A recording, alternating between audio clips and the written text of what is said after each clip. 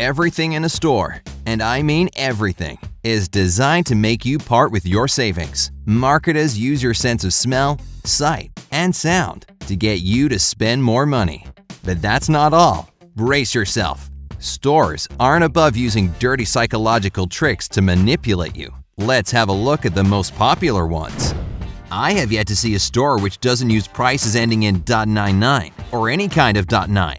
These prices have the nickname charm prices, and their only real purpose is to make you think that stuff is cheaper than it really is. In this case, a phenomenon called the left digit effect comes into action, and you perceive the price of $6.99 as only $6. Now, how do you like this? Stores play music that is slower than your heartbeat to make you spend more time wandering about. It may not make sense, but this trick works. Statistically, you don't only spend more time in such a store, but also leave 29% more money there. Who doesn't love a good sale? Well, marketing experts know about this human quirk and place huge sale signs in their windows. This draws many more shoppers into their store. Unfortunately, nobody can promise that you will indeed find any discounts inside.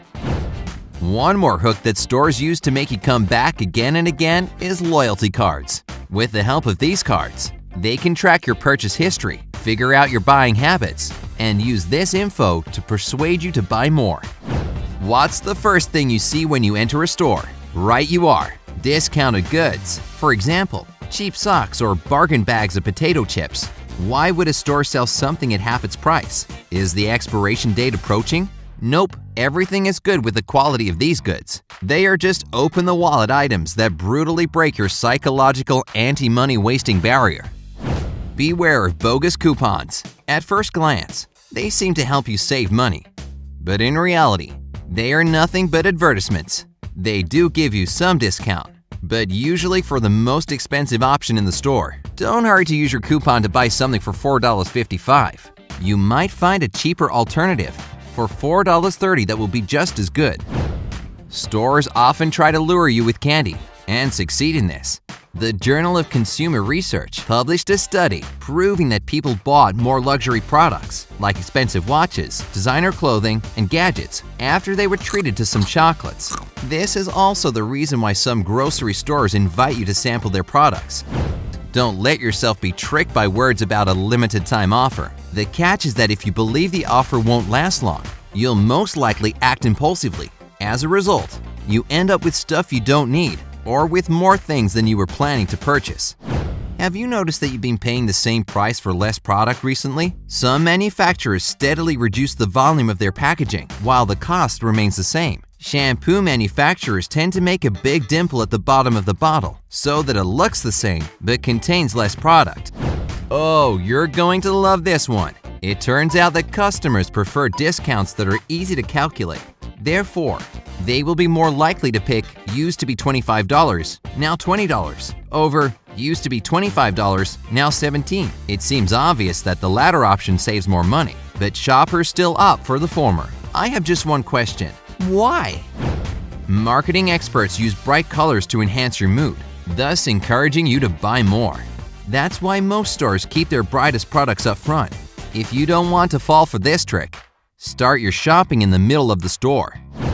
Retail masterminds create mazes in their stores and send you on a wild goose chase. Such a confusing store design isn't an accident or lack of thinking.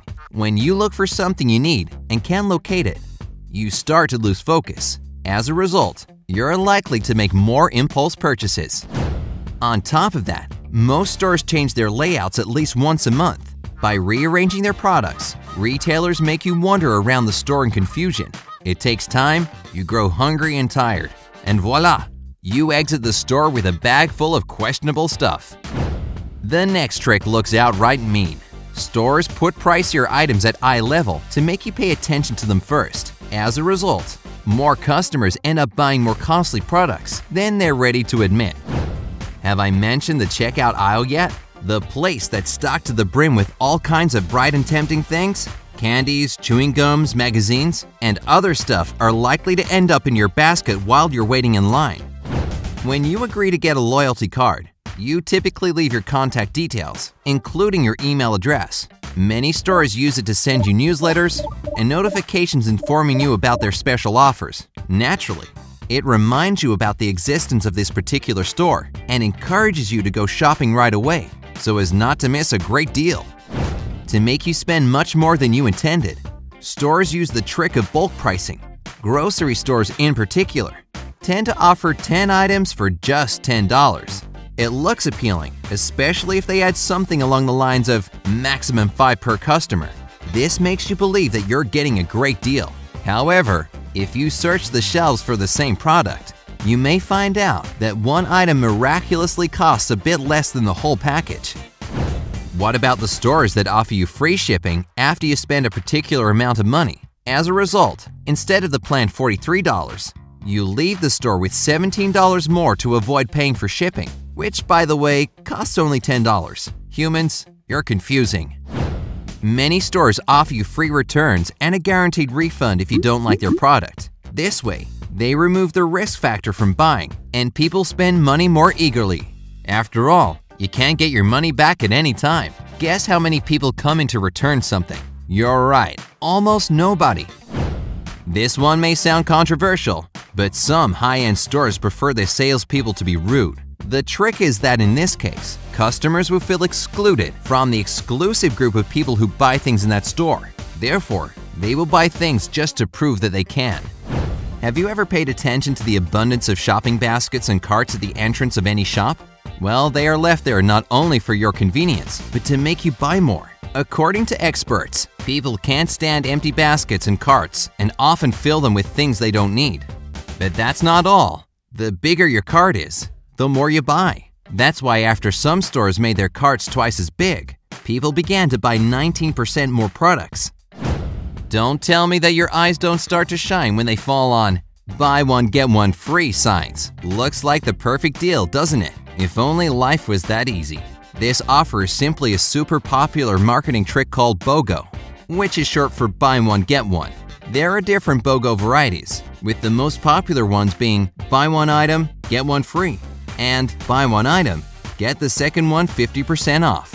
But let's check how it works. You can buy a pair of jeans for $60, or you can get a pair of jeans for the same $60 and a $40 shirt with a 50% discount. The second offer looks tempting. After all, $20 for a perfectly good piece of clothing isn't that much. But think about this. You weren't planning to buy a shirt. Your goal was to get a pair of jeans. And now instead of $60, you've spent $80. As for buy one, get one free, you can often translate it as buy two at their regular price. You see, you can get a buy one, get one free offer for apple juice, and the first item costs $4. But then you notice that you can get one box of juice for $2 or $2.30. Why pay more if you don't actually need so much juice? As you can see, BOGO isn't usually a good deal, but people perceive it as such after they notice the alluring word free. And the most curious thing about this trick is, most people realize that they're being fooled, but still fall for this offer. Have you ever made purchases under the influence of these marketing tricks? Share your experience in the comments below. Remember to hit the like button, share this video with your shopaholic friends, and subscribe to the channel to stay on the bright side of life.